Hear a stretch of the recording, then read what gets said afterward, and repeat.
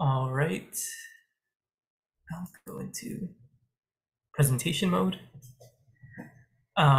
Yeah, so yes, thank you, Andrew and Barbara, for inviting me to give this presentation of some of the work that I've been helping out with the Community Systems Working Group. This is work that has been continuously evolving for the past year and a half. I initially pitched this back in December, just as I've been sitting in on a lot of the Internet of Production working group calls, and have this AI project, decentralized infrastructure work that I think could be really interesting to share out. And so just really happy to try to get some fresh eyes on this work, and try to get a understanding of how much this stuff is relevant to this community, and at the same time starting that conversation around AI tools and infrastructure tools. I'm sure that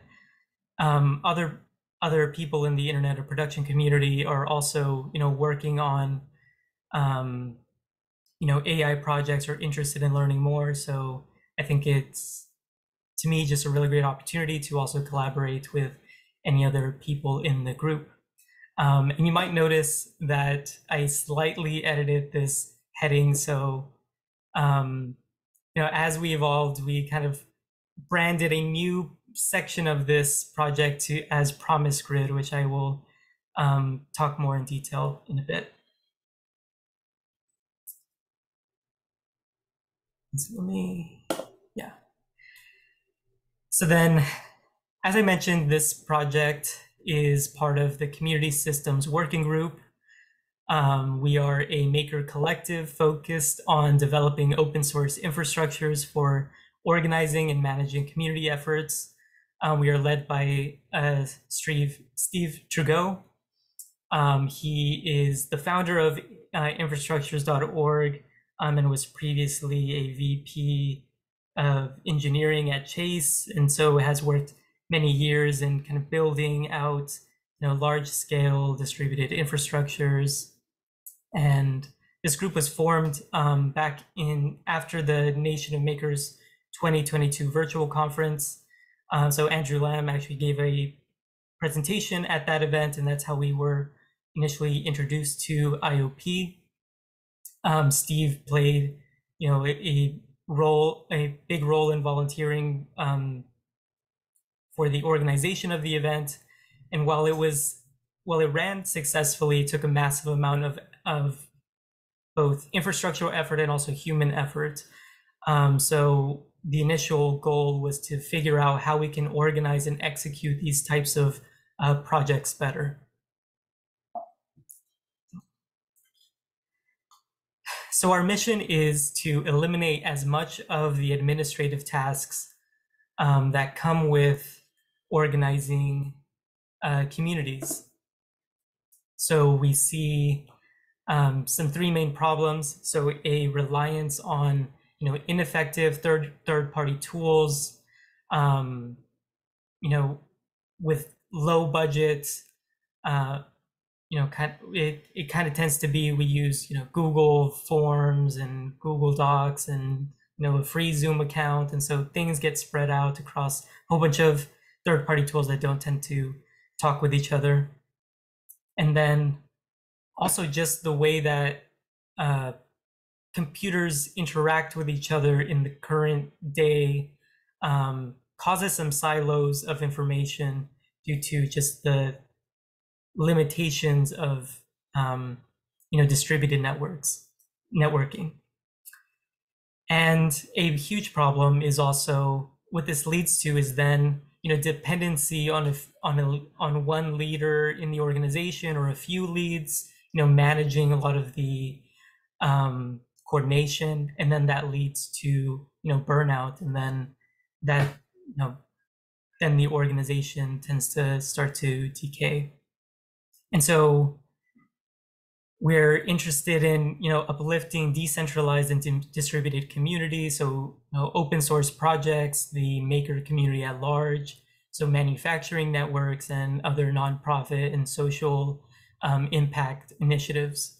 And so I used the phrases decentralized and distributed, and I might, kind of interchange them a few times, but just to give some context, so a distributed network, you can think of, a kind of takes the idea of a centralized server and kind of expands it out so that you have these sub nodes that then can distribute some of the workload. But at the end of the day, distributed networks still rely on, centralized servers to kind of carry out a bulk of the effort and still kind of depend on those central servers. In a decentralized network, each node can carry out and execute functionality without a hierarchy, and so then these are more self-organized systems.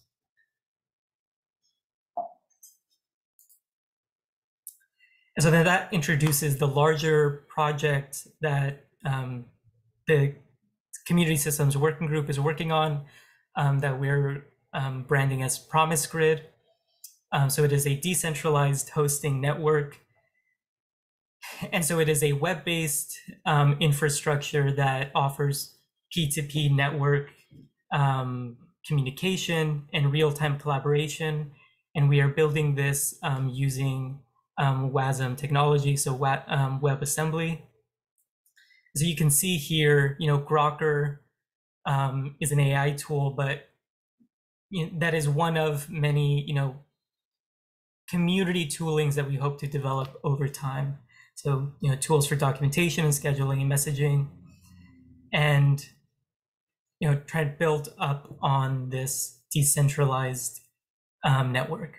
And the concept of Promise Grid is also kind of inspired by the Promise theory by Mark Burgess, and the concept of coordinating self-organized groups and his kind of research in that field. And so today I'll be discussing Grokker, which utilizes large language models, and we are interested particularly in large language models as a tool for coordinating systems.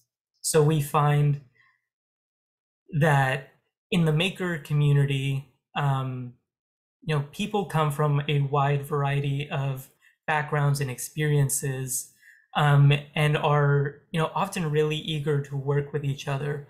But there tends to be, different, skill sets and, terminologies. And so with large language models, we find that we can bridge the gaps between technical and non-technical teams and have people work more effectively with each other. Another interesting point that we've kind of been exploring is the concept of language-based consensus versus price-based consensus.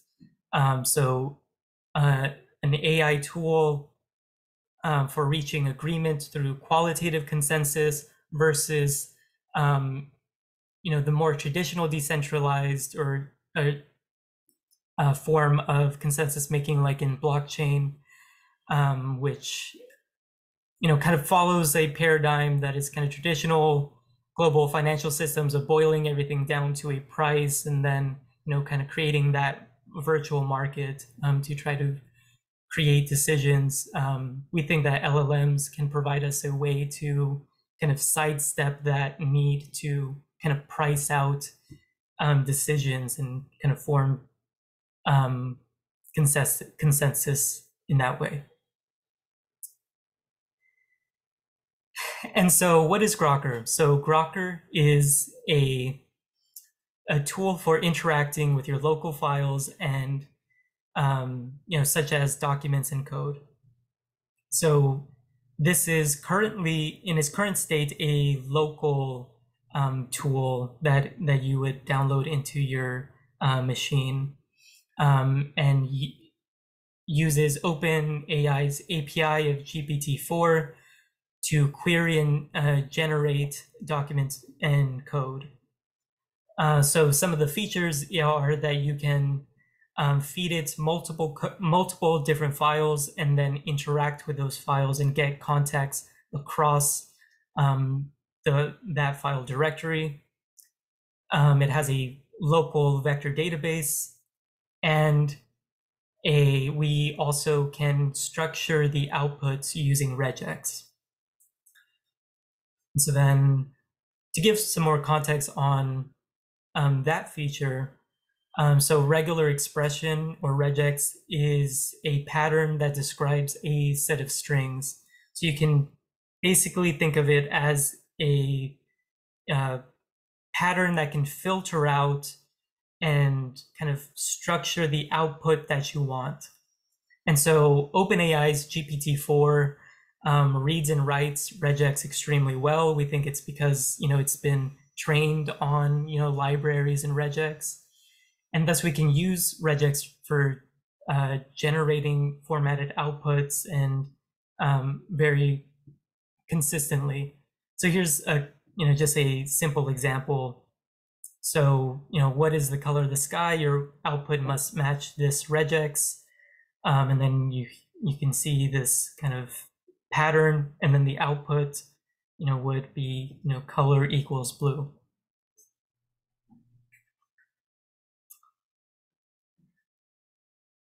And so then now I'll share some 3 different example use cases that are exploring Grokker's capabilities.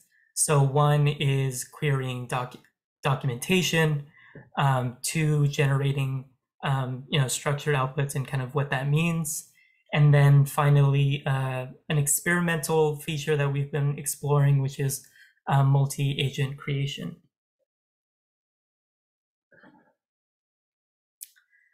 So Grokker can query information from a lot of different text-based documents. In this case, I had pulled a syringe pump project from the Open Know-How's search directory, and pulled in from the GitHub repo kind of the documentation that included the assembly instructions, troubleshooting, calibration, and the README. And so I will attempt to do a quick demo of this. So here is the GitHub. I've already kind of added those files into my directory, and so I went into my command line, and I'm currently in this folder. So then doing grok q, well, first I can say grok help, or grok h. This gives you the list of all the commands that are available to you. So then q asks the knowledge basic question. So I do grok q, and I say, in this example, I've assembled the syringe pump. So then, why isn't my screen working?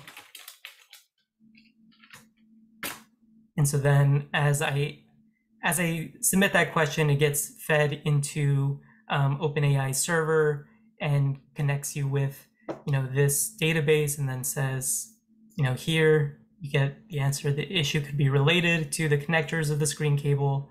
Customers have reported this problem. Try cutting off the plastic key and rotating the connector in the socket. So then this is just a simple example of how you could query using Grokker. Do a query in text-based files. And so then a second demo is generating and editing structured outputs. And before I go into that demo, I'll kind of give the input looks a little bit more complicated. So, now we are using the Grok chat function. So then the chat function allows you to have a conversation with the AI that's multi-step. So it remembers the conversation. So the question that you gave it, in previously, and it can kind of follow along with the chat in similar ways to how OpenAI's ChatGPT would work. So in this case, we are creating a CAD model using OpenSCAD. So we're using Grokker to actually create code. So we say write an OpenSCAD file that contains a blue sphere that is 1 millimeter in diameter on top of a cube, 2 millimeters on each side. And so Grokker will generate this system message that it will send to OpenAI that could then tell it that what you want to do is create, an OpenSCAD file. And then here I've highlighted, this is what, is really great about regex and kind of showcases the example of what the regex would look like for this case. So it says, your response must include the following file and must match this regular expression. And so then I will do this as a video.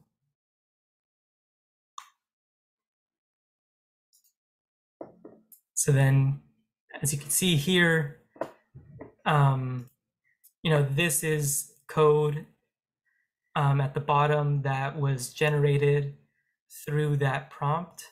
And so then when you open OpenSCAD, you can see that it created this initial file. But what you'd notice is that the blue sphere doesn't look very much like a sphere. So then the great thing about Grok Chat is then you can make edits to that code. So then you can call Grokker again. And so then here we would say Grok Chat bar.chat. And then the -O is, creating specific for creating code. And so then we say make the sphere have 40 facets. And then, we enter that in. It creates the system message again. And then now in that same file that the code initially generated, now it made an update to the sphere's code and shows that the sphere is now specified as having 40 facets, so highlighted there. And then when you go back and open that file, now you have a sphere that looks much more like the intention.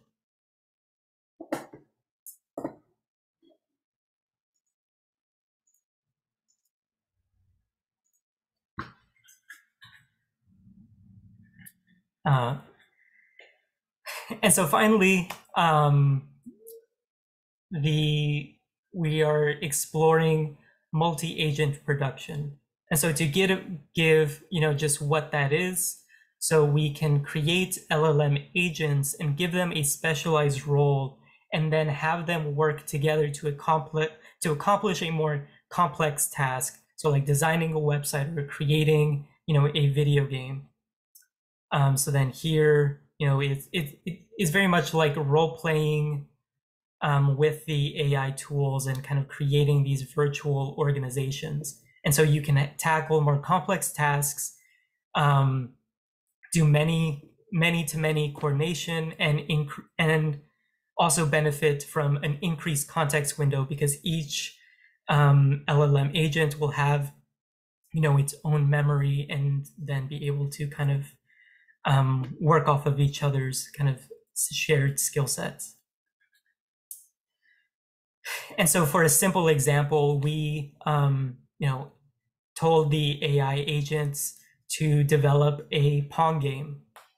And so then we were able to successfully have them develop and design this functional Pong game. So we see, a paddle on each side, a ball that moves, back and forth.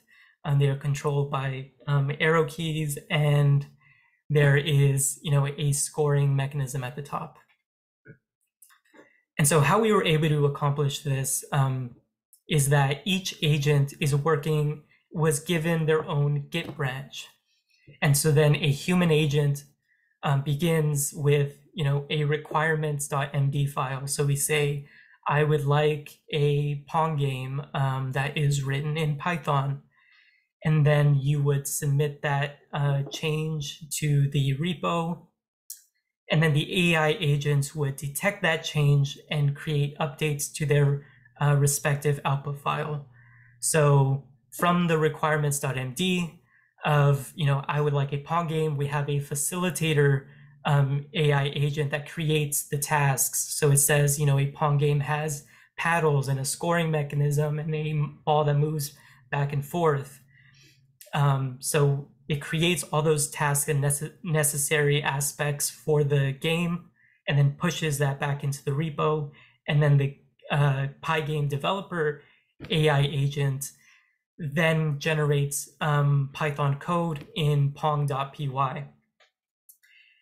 So makes its attempt to tackle all of those tasks, pushes those tasks, that code, and then the tester agent, verifies whether that code makes sense. So kind of giving a second look at code, using AI to give a second look to AI generated code often can lead to fixing some, common errors.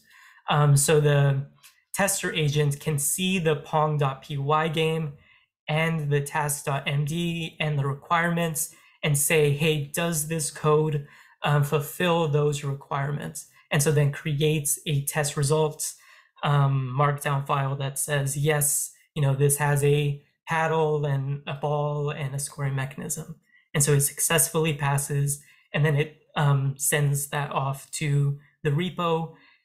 And then a human agent can look at the code and kind of then edit any one of these files to make corrections or make adjustments and start the iterative process all over again. And so in our simple example, each agent was only writing to one respective file. So the developer could only write, or we specified that the developer would only write to pong.py. But in the case that two agents are editing, multiple files or the same file, then merge conflicts may occur. Surprisingly, these AI agents are very good at resolving their own conflicts, and the agents can gracefully resolve the results because they can see, all the files. And so if you define, the requirements.md file and the intent of the project, then the AI agent can make, decisions to, choose which, merge changes to accept. And so some potential use cases that we see for natural language processing and LLMs within Internet of Production, we see it's an incredibly flexible tool. And just throwing some ideas out there that we're curious about exploring. So reading and generating files from the open know-how, search directory, and maybe editing, manifest files or generating manifests, using AI and natural language processors to be matching agents for the open know-how project. So connecting makers and maker spaces, with contracts for what to make and being able to coordinate those decisions. And then also, helping makers generate, business models, through the open business model catalog. And so some work in progress, we're migrating the Grokker tool from a local CLI control line interface to Promise Grid. And so then creating that web-based UI, exploring the multi-agent modes of production, and then other community tooling such as event hosting and collaborative editors.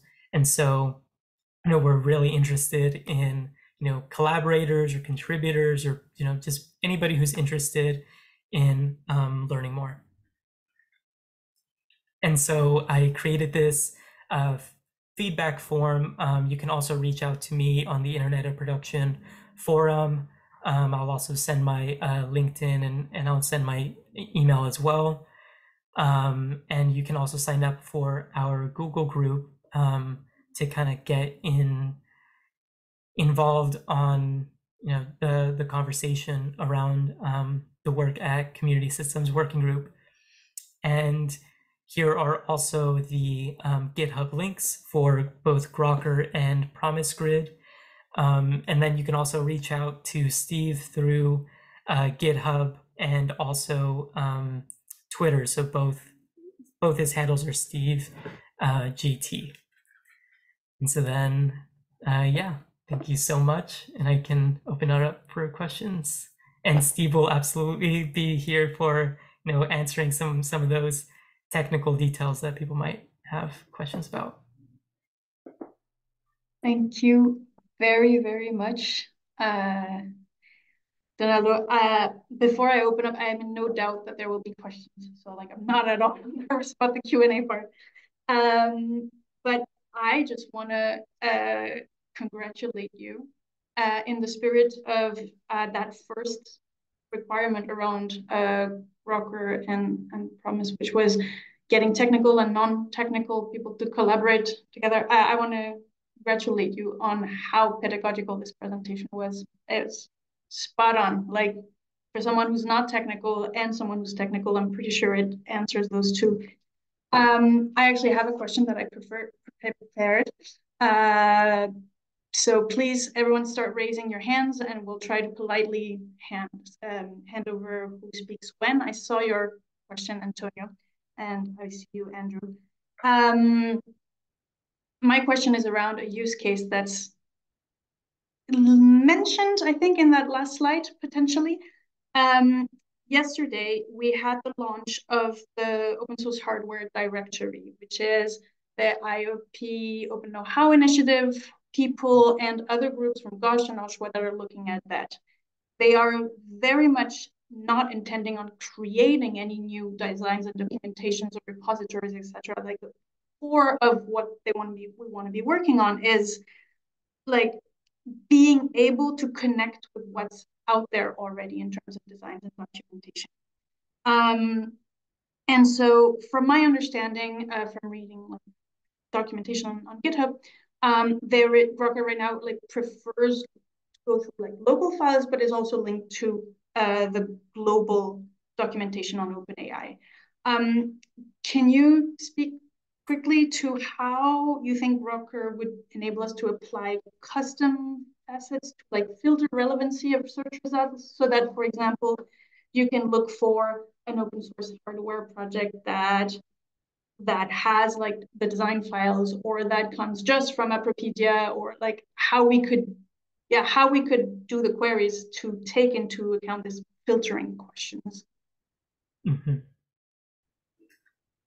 Yeah, so yeah, as you mentioned, so the first step in kind of querying files starts with sending the file to some tool. In this case, we use OpenAI's another API function that OpenAI has to vectorize the file. So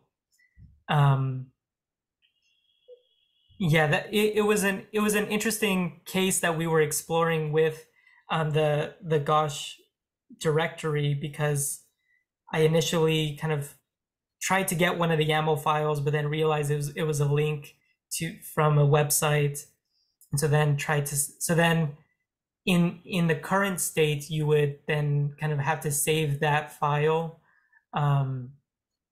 As Steve can talk about, as how we would try to get files from the internet without necessarily having somebody, download them first in order to, I guess, vectorize it. That makes sense. But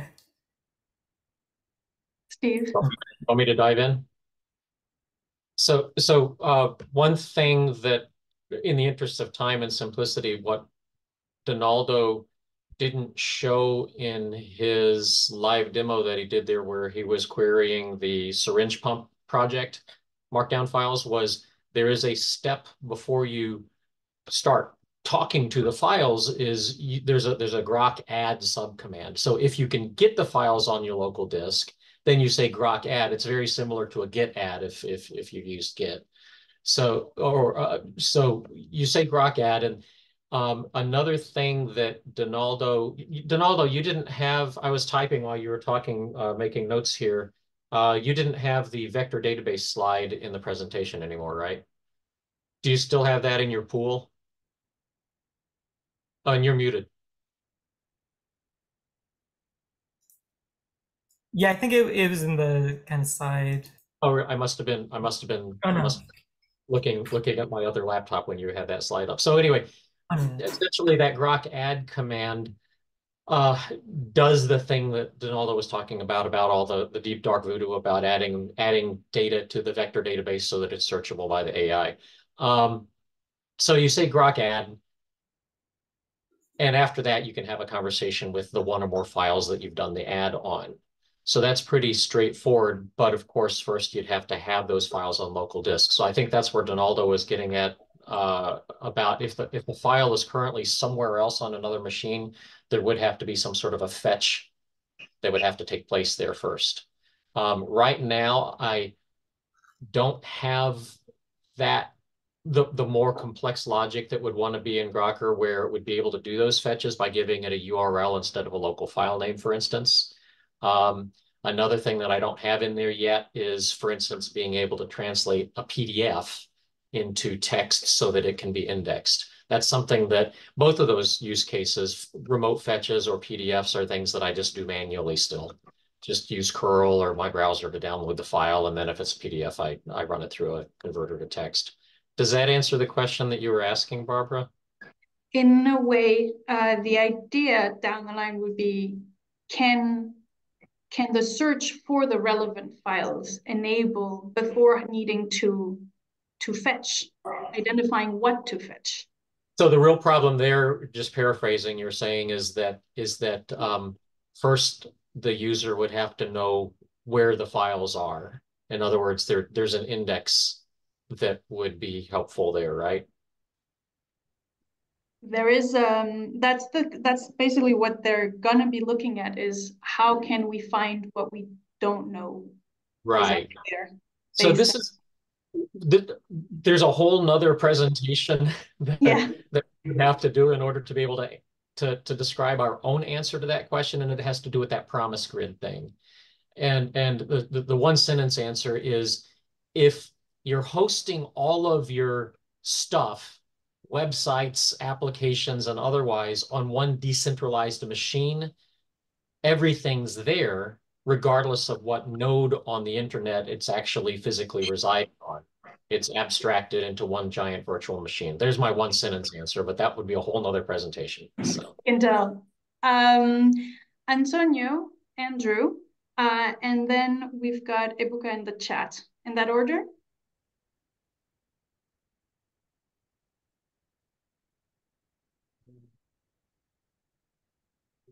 Antonio, I don't think we can hear your mic. Sorry. Can you hear me now? Yes. Yes. Thank you, Donaldo, Steve, Barbara. So I have a few comments on Grokker. The first is critical in the use of OpenAI. It's all like, and I see there is a question there in the chat, like, how is this different from using ChatGPT as a, and so I see Grokker as an orchestrator and a command by baseline interface for the API, but so the main problem with using OpenAI API is like the obscurity of the entire process, and so I will like like instead of looking on continuing using OpenAI, I won't think it's too crazy to train your own model. Like there is a vast resource of information. Like Fab Academy if you know Fab Academy, it's a huge source of information on how people thinks and organizes information around projects. And so I'm saying this because I'm very hesitant on using OpenAI because it's not very open, as the name states. And nowadays it is not that crazy to train your own models. So have you considered looking into this direction? And the other question will be that I see with Grokker you are going through different scenarios and functionalities that are far away from one to the other. Like you have the functionality to talk to files and output files, and also you have the other one that is like to orchestrate groups of work, like, and you have defined like um roles in an organization. You can have like a maker ritual organization, but so these two are far away. So have you um consider like what is going to be your focus for the future developments of Grokker? Those are the two questions. Yeah, so yeah, I can take on the first question. So yeah, that is something that we are absolutely focused on when migrating Grokker to kind of its new phase, which is kind of becoming AI LLM agnostic and being able to plug in your own um, LLM. So then that's around kind of creating an AI gateway so that then you can have either a Llama or OpenAI or even your own kind of trained model and point it to in that way. And I forget. And so then Diverse functionality was the second question. I say, yeah. I guess there is this larger, I can kind of share my screen. It might be a very confusing kind of diagram to showcase, but you can bear with me. And this kind of goes, I think, to somebody else's question of, what's the difference between Grokker and ChatGPT? But so this is the current state of, Grokker. It's a CLI tool that's built in Go. So it does kind of the context chunking and embedding, and kind of has a vector database and key value store and uses OpenAI. So then moving on to the larger kind of WASM built, and as we were initially calling it WASM grid, but now it's Promise Grid. We would kind of create this version control system management kind of microservice and a container management microservice that is separate from this context chunking and embedding and cosine similarity search. And then here with the Promise Grid, as I mentioned, the AI gateway, so that you can in the future have a decentralized AI or an open source language model, and kind of the vector database then lives on a web host. So hopefully that answers that question. I think also will require a few more conversations, but yeah. Congratulations on the vision. I mean, I don't really like the OpenAI at all, like, but I see the vision after that, and I think there's a lot of applications for one like the challenge here for the engineers and the makers is like, how do you help them to write documentation and the manifest in an easier way? So if you have come with something to help them, that is going to help solve a lot of pain in the maker community. So that, I think that's the nice vision for that. So thank you for your work. All right, thank you. So I can add a little bit there. Antonio, I share the same concerns. And the way I see it is it's a bootstrapping step. At one point, I think we had some language in one of the slides that Donaldo had where we actually used that term bootstrapping. It's this weird thing where we kind of have to use the tools that are there, including OpenAI, in order to bootstrap us into the situation where we don't need OpenAI. Does that make sense? So that's the way I see it anyway. Yeah, makes sense. But there are other tools out there, so maybe try Yeah. to look Well, at I the actually, community. Antonio, I'd like to talk to you more about those because mostly I've been looking at the stuff on Hugging Face. Donaldo, you want to throw the sign up slide back up again? And I've also put the Google form link in the Etherpad. If you want to put your contact information in there, Antonio, I'd like to continue this conversation with you. Yeah, sure. Thank you. I'll jump in here to mention that these calls often run over time, but there's 5 minutes left, and I will make sure there are two questions. Andrew has one, and then there is how is this different from ChatGPT or other AI tools? And if we can address those two questions briefly, and if Steve and Donaldo are available to stay longer, which they might not be, then we can also continue the conversation once that's wrapped up. Andrew, microphone to you. Thanks, and thank you for a great presentation. It's a strange thing to have to do on Zoom because there are moments where it's like, yes, congratulations, that's fantastic. And I have three non-technical questions, and they can be quite quick. What does Grokker mean? Why did you choose that name? How are you funded? And if you can paint very quickly, given the time available, what does the future look like for communities when this thing is at scale? Do you want me to take the Grokker one, Donaldo? Yeah. Andrew, Elon Musk stole my thunder by launching Grok in November after I've been using the name since March of 2023.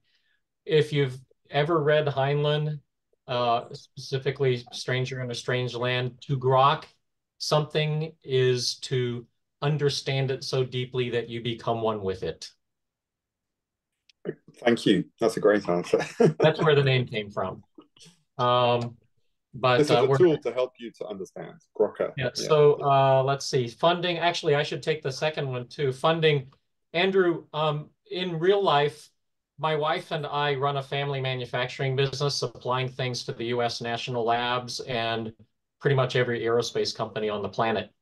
And so we're doing okay with that, such that I have the time to work on this project. And also, we have a need for this project because as an old infrastructure guy myself, I am sick and tired of managing individual machines and containers and Kubernetes, all that kind of stuff. So I want that grid as the infrastructure for my own shop. So there's some very strong self-interest there in terms of financial support so far. Thank you. And then what's the future look like when this is at scale? I'm going to let you tackle that one, Donaldo, because if I try to, it's going to go on for too long. Oh, wow. Yeah, I think that it's a big question, but I feel like with the web UI, we want it to be a simple process. So going back to, the maker community is made up of a whole bunch of people from different technical backgrounds. We don't want, the barrier of entry to be you have to download and install, this program, and you have to kind of do all these installations. So, at scale, we want it to be kind of living on a website, so that you just share this URL. You can kind of generate your own kind of uh, working group where you share this URL with the teams, and then you have that kind of open collaboration that is very easeful and simple. Thank you. I'm going to share this recording with a friend of mine who his name's Kuldeep. He's a part of the Alliance as well, and he manages lots of projects in an innovation lab. And he was talking to me the other day about what I need is an AI that can answer questions and people can just talk to get people to understand the design, but also they can design the implementation together. So what you guys are doing hardware, but let's do the same thing for projects as well at some point. So thanks for these questions, and absolutely, let's see if there's ways that we can integrate the Internet of Productions work further with what you're doing. Very much. I'm going to stop the recording now, if I find out where that button is. And then wait, actually, before I do that, there was a last question, which was, so can you tell us a bit about how this relates or is different from or adds on other AI tooling out there like ChatGPT? Like, is it the command line? Is it the link to OpenAI? Yeah, the experience, or like the difference, I think, that I want to highlight, between Grokker and ChatGPT. So you are having this conversation and you can ask it, you go on the URL and you say, hey, I'd like code. And it kind of often kind of gives you this like summary of what it's doing, and then gives you this code snippet. And so then the process from there would be, then you copy and paste that to a local file. You go from your Chrome or web browser to your file, and then you kind of execute it and you try to see what it does. And then you can kind of like say, oh, I need a modification or I need an edit. So then let me go back to the web interface with ChatGPT and kind of give it some fixes or have a conversation with it. It'll try to, create, those edits. Then you have to copy in that snippet and go back to that file and make that edit yourself. I think what's really cool about Grokker is that it's all integrated and kind of unified with kind of your local, with the structured outputs. It creates that file for you already in your system, so then you can open it, run it, and see if you need any modifications, and then just send it any modifications you need, and then it'll work within that same file that you are also using. And so it can be a more collaborative experience. So that's one. I have follow-up questions, but I was wondering if anyone else. Oh, Steve, you want to add Well, I something? was just going to add, I'll try to keep it to one sentence, but when I originally wrote the tool back in early 2023, it was simply so that I could have a conversation with a friend's research paper. That friend happens to be Mark Burgess. He's the same guy that was mentioned in the presentation about the promise theory stuff. And Mark tends to make up his own terminology as he goes. But he's very, very smart and very insightful. And I really enjoy talking to him. And the thing about the large language models is they're very, very good at understanding language and terminology and quickly understanding made up terminology that's in someone's research paper. The first reason I wrote the thing was for that purpose, to be able to absorb a local document and be able to have a conversation with it. Now, since then, and this is to Antonio's point, since then, OpenAI has added the ability for you to upload your own documents, but that gives you even more lock-in to OpenAI. And so as long as you're able to keep your own documents in your own vector database on your own hard disk, it helps you avoid that eventual lock-in where we have yet another centralized service that we're dependent on without the flexibility of going somewhere else. Right. That was more than a sentence, but yeah. Does that answer your question better? It does, actually. I would like to say a big thank you to everyone who showed up for the call and contributed to the conversation. Thank you. I'm aware a lot of people need to drop off now. I will keep the call open because I can sense that Donaldo and Steve seem to be willing to continue answering questions. I actually have one more, but Rebecca, Ziadi, Joseph, Richard, do you have any questions? Nope, happy to listen. Cool. Then my question follows up on the one on like the discussion we were just having, which is then I'll admit this is a question from Sarah, so I'm reading my notes to make sure that I understand the question. And basically, it's a data privacy question. Because from what I understand and from what she understands, we're having a chat conversation with the AI, right? And it is capturing, therefore, the questions to do this iterative loop, if I'm using the right vocabulary. But then again, Grokker is cool with people using their own vocabulary and explaining it back. So what is the data privacy question around the chat conversation? Because I wasn't sure if it was or wasn't saved from the presentation. It seems like it's saved. From what we had understood of the Git repository, it wasn't. So for all the data privacy purists out there, can you tell us more about privacy issues? So I do have a disclaimer at the bottom of the README for Grokker that addresses that. And what it says, I saw it. Yeah, you did see that. Yeah. So as long as we're using OpenAI as the backend servers, yes, everything that you enter and everything that you add to your local vector database does need to be sent to OpenAI servers for generating the embedding vectors as well as later context when you're actually providing a prompt and getting an answer back. And so that's another reason why Antonio's questions were extremely valid, is that we want to get to the point where, no, we're not dependent on that third-party service. And this is the strange thing, is that this is not the first time in computer science, of course, where we've had to use the thing we don't want to use in order to get to the point where we want to be, right? That's what I mean by that bootstrapping process. You've got to somehow start somewhere and then break out of that loop.